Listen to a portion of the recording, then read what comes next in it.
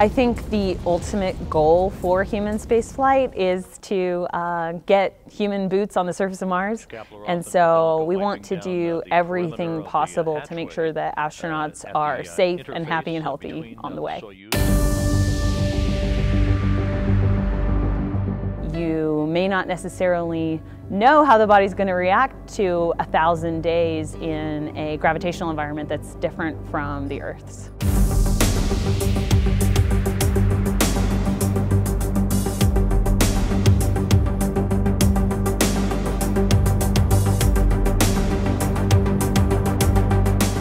We're seeing now that on the International Space Station that the eye is becoming flattened from behind, and we don't really know why. And those are just gravitational effects. But on top of that, you also see with the exposure to radiation increased risks of potentially cancer or cell damage due to different types of radiation.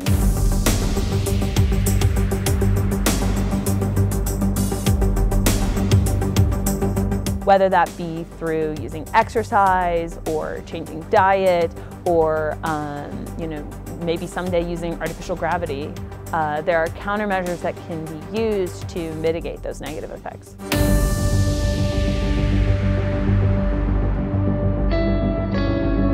Right now they ask me a question, I can have video, I can answer immediately. So we're slowly testing out better procedures, better ground training methods, kind of giving the astronauts enough options to be able to troubleshoot themselves.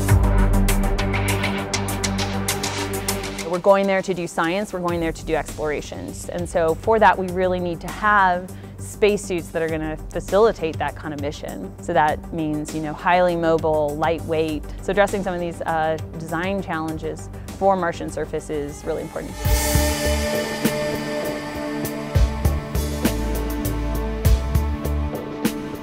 I see it moving forward, hopefully sooner rather than later. I believe I will see people on the surface of Mars before I die. I might be old, but I believe I will see it.